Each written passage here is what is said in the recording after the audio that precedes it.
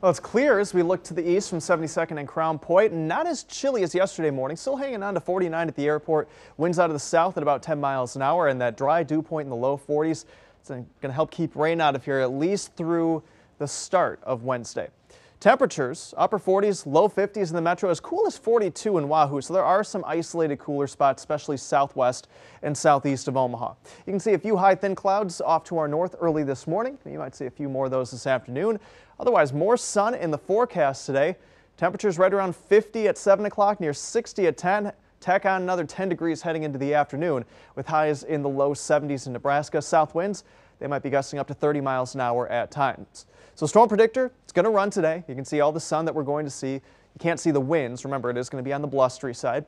Becoming partly cloudy overnight. Now remember, it's still very dry air around here, so the green that you see tomorrow morning, probably not reaching the ground. It's tomorrow afternoon where you have the better chance of seeing some scattered rain showers, maybe a rumble of thunder, especially southeast of the Omaha metro, probably a sprinkle in Douglas and Sarpy County on Wednesday afternoon.